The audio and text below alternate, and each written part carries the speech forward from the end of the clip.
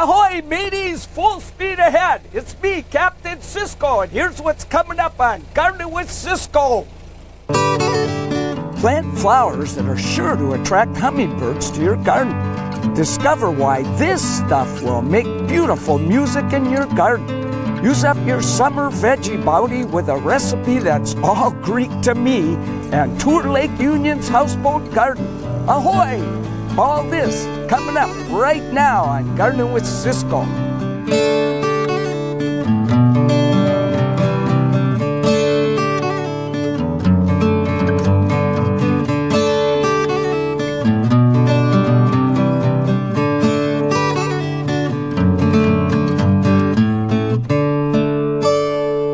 Ahoy, I'm Ciscoe Morris. And I'm Meeghan Black. Welcome to Gardening with Ciscoe. Oh, Meeghan, I'm so excited. I can tell. We're going to jump aboard the MV Allure and we're going to go out on a houseboat garden tour. Wow, you know, I can't imagine what kind of gardens they have on houseboats, but I am certainly looking forward to finding that, particularly waterside. This should be a fun show. But before we do that, you know, my yard is filled with hummingbirds.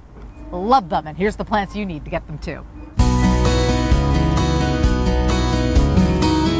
So I have this cheap old hummingbird feeder, and I gotta tell you, I've got a $75 gorgeous, beautiful glass hummingbird feeder. Which one do you think the hummingbirds go to? I can already guess. I put them both out, and they love this cheesy little thing. That is funny? Like, come on. This is like having pink flamingos in your yard.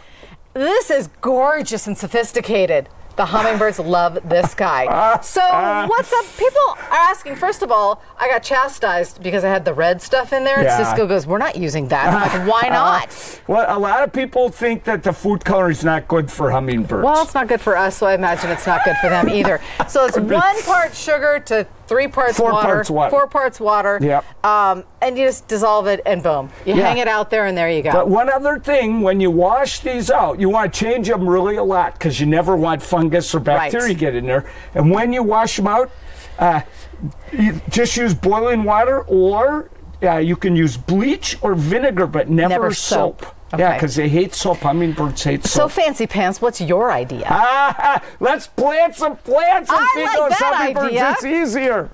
So Meeghan, these are the only kind of feeders you need right here. Hummingbird plants, you bet. Hummingbird plants. So this is a salvia. This is really the mainstay. Salvia hot lips. Hot lips. They cannot leave this alone.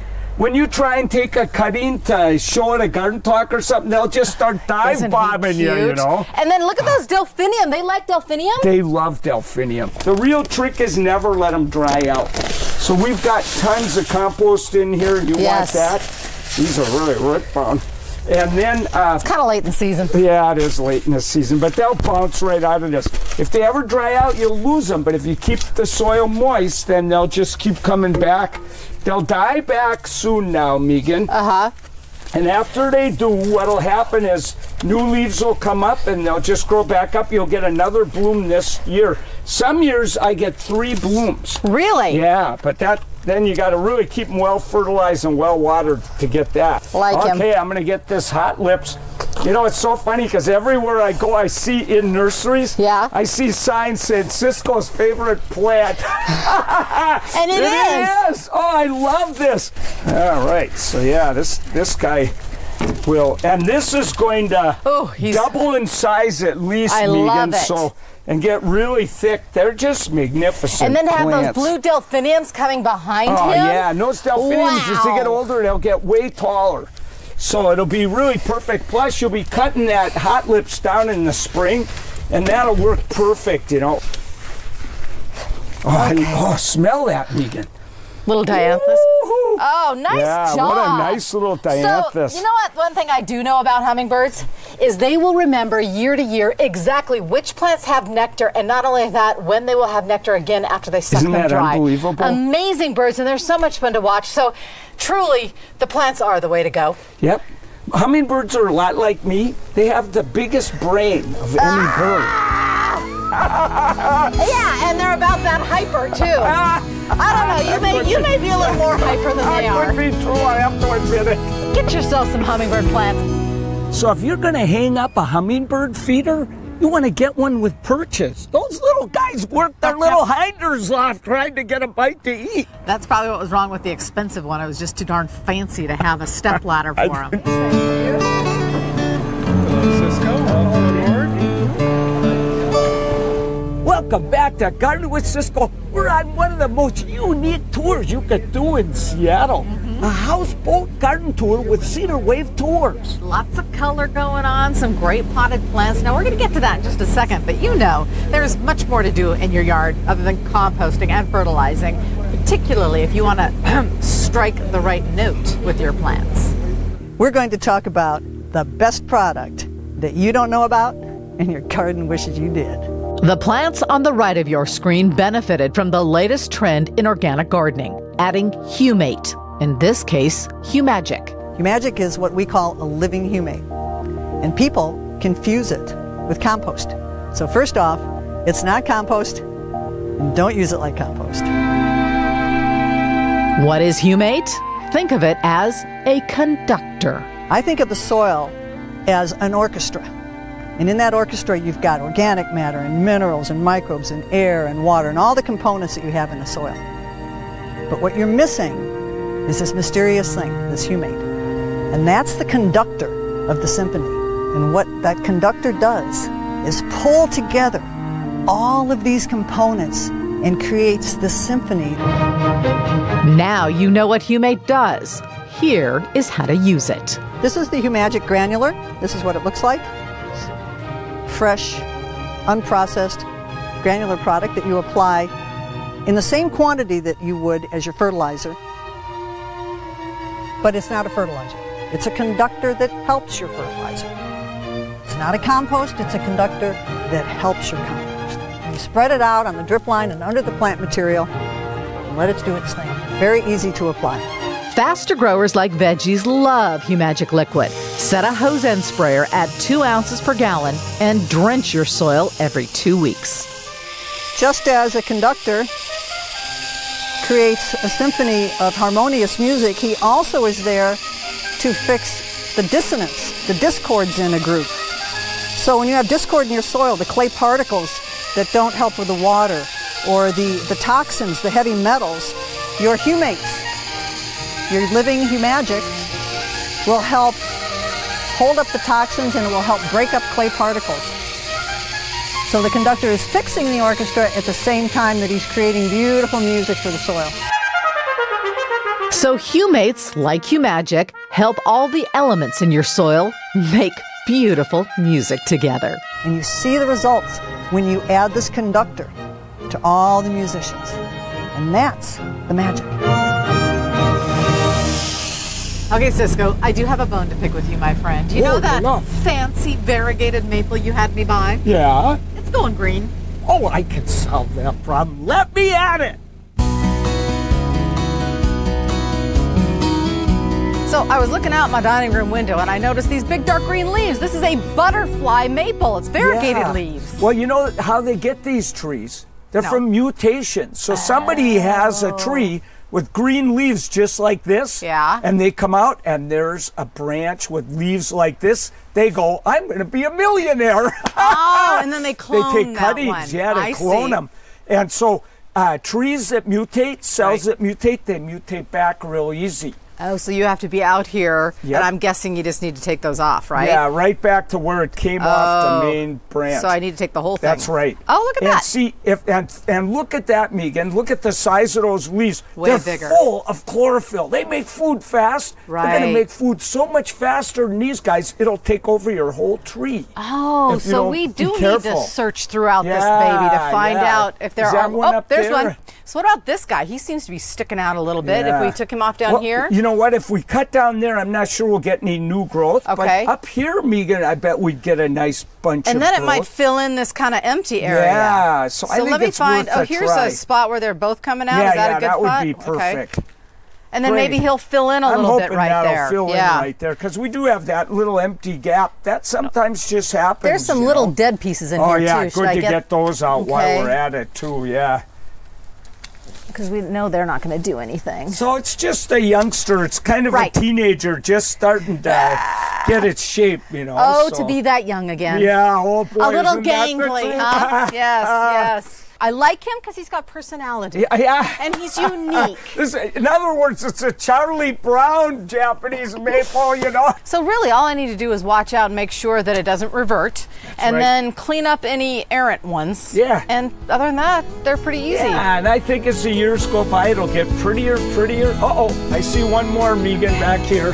Don't you say it's not pretty. I think in its own little gangly way, it's very pretty.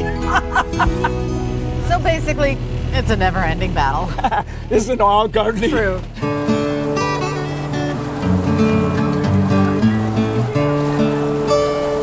Welcome back to Gardening with Ciscoe from our Houseboat Garden Tour on Cedar Wave. Hey, look at that house right there. Yeah?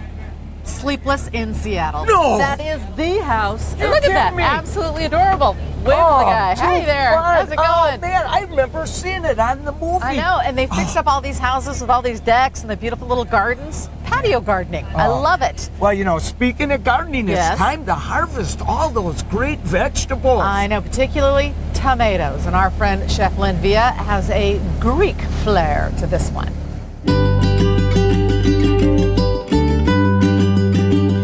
You know, I came in here today feeling like maybe a Mediterranean cruise felt good. Can you help me out with that? I think I can. Yeah, okay. Let's make some gyros. What do you say? The next best thing, Greek food. Exactly.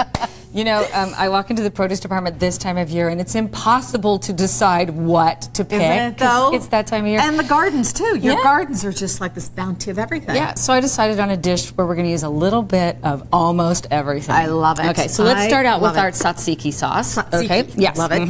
And so what I do, a little trick that I like to do, I use the cucumbers. I also like to use radishes in mine, but I salt them a little bit and let them kind of soften, and then it gives them a nice texture. Okay, so go for it. So little Greek yogurt here. Gotta have that Greek I like yogurt. the good thick stuff. Okay, Isn't good. that just beautiful?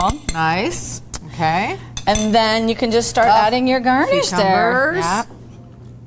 Get those babies out. I like that salt idea. I've never thought about that. And you know, it also draws the flavor, but it also gives them the, like the texture that it gives them too.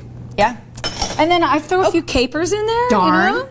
Little tart my capers, flavor. a little I know. salty as I know well. all your Mediterranean things. You love it. Ooh, and fresh dill. And a little garlic. So A simple. little garlic. Don't you like that? okay. Just a little. A little garlic. Little garlic.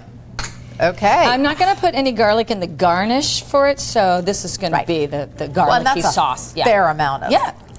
So that's step one. This you can make a couple of days ahead of time. Just throw in the fridge. Yeah, if exactly. you make it a little bit ahead of time. Because then it marinates a little further. And then we're going to make our nice topping and show all these gorgeous colors. Okay, you know, that itself is very pretty. Isn't that pretty? Okay. All right. So the dressing's ready now for the main part? Yeah, so we're going to make like the salad that could either go on the side or right on top of our gyro, whichever you prefer. Okay, so I'm loving this already. I know. You and your little feta salad. So we'll save that to sprinkle on the top. Perfect. All right, Sounds good. All right. So oh, baby. the star of the show. We have had so much heat this summer already. The tomatoes are candy. Yes, Yeah. without a doubt. So these are organic heirloom tomatoes, and we carry so many beautiful varieties. Nothing better. Come and check it out. Nothing it's better that than time that. of year. Yep. And okay. then, ooh, little dill. Fresh dill. More dill. Fresh mint. Oh, Now I we're love getting my those mint too. aromatics in there. Yeah.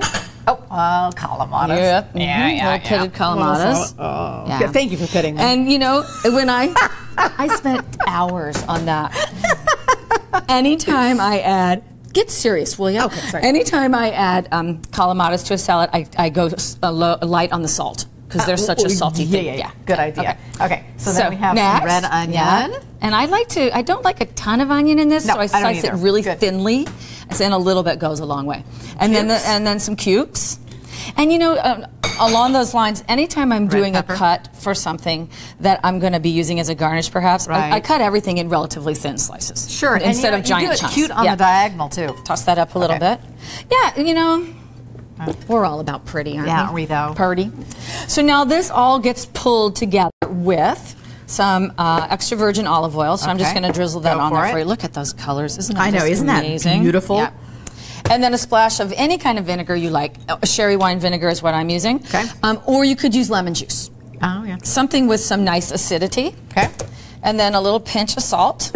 And then, like I said, I'm going to go light, and then, you know, we'll taste. And some cracked black pepper. That is beautiful. Healthy. Fabulous.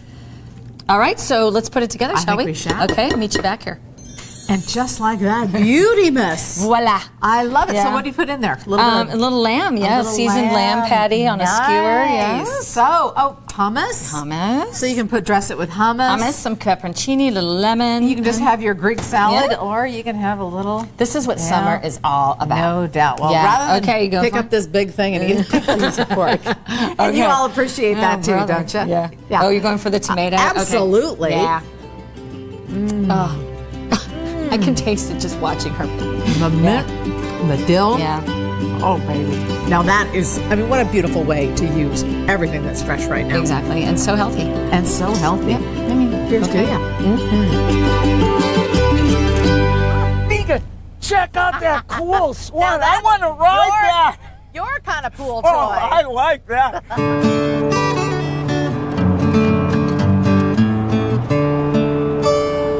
Welcome back to Gardening with Ciscoe. Do you believe all the plants there are on all these houseboats? Absolutely beautiful. And the good thing is, one of our plant picks this week, perfect for a container just like that.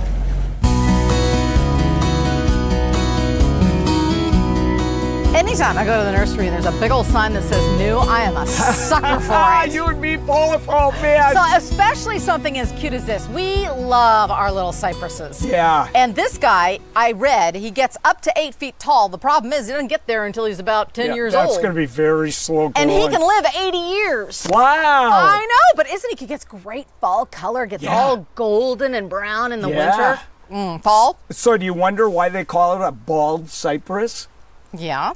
Because it will be bald all winter long. It drops all its leaves, you know. But they get great fall color, and they look really, really great when they get the new leaves in the spring. It's is it a Pieve Minaret, or what do you say? A Peve Minaret, I think. Peve but I'm Minaret. guessing, really, you know. But Isn't it cute though? I love the leaves. Oh, so yeah. I have it in the corner, and it likes sun.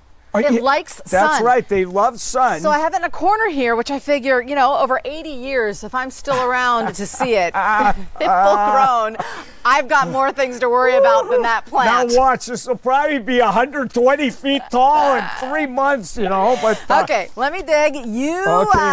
Let's talk about fertilizer for this baby. What kind of these stuff? bald cypresses, they really like acid soil. Oh, good, which is great because he's next to a blue hydrangea. We're trying to keep that one blue, so we're adding acid things. So, all right, out you come, little. So that means I grab both kinds of fertilizers there, the regular, and we have these ones for acidic, so I'm guessing we're going to use that. Yeah, we'll use the acidic fertilizer. That'll be great. So if it's too alkaline, I guess it gets all yellow. That's right, because it can't pick up the nutrients it needs. Okay. So it's really important to use an organic rhododendron food if you're going to plant this great bald cypress. How often do I fertilize him? Once a year? Once a year. Okay. And you know what? If you see it ever start to turn yellow, give him a little extra. Get that fertilizer out right away. Yeah. Not a whole lot of roots to him. Oh, look at that. Now, this is definitely I want to one. make sure. I think the other way. Yeah. There just like that. we Isn't go. it cute? I'm so excited. It's really a cutie. And it's so fun to plant a conifer that drops its leaves. It throws everybody for a loop, you know. Keeps you guessing, and I guess the bark turns red, and so it adds a little extra interest to it as it gets older. You really found a good one there. So bald cypress, it's a Peve Minaret if you want it. Minaret. Or Pieve Minaret if you like my American version. So it's a great new plant. Find it in the nurseries now. I am very excited about that. Yeah, boy, we just got to water that baby in it. Is it going to be beautiful here? And of course, today we are all about this lovely waterside garden tour from the Houseboat. Captain Dave from Cedar Wave is here now. This is so much fun. How did you guys come up with this tour idea? Tell me about it. Well, people love to see the lake, and there's a lot out here. Wow, these are pretty incredible, aren't they? What do people see? What do they look for when they come out here? Well, I mean, a lot of the houseboats, they started around the turn of the century, so there's a lot of history. Most of these houseboats are built on the original cedar logs that were here around 1900 or so. Every one of them is different. They're quite unique. Thank you so much for watching, everybody. I think, you know, we need to get this boat moving again, right? Yeah, We gotta get somewhere. Thanks for watching, everybody. Take a tour. It's really fun. Have a great weekend.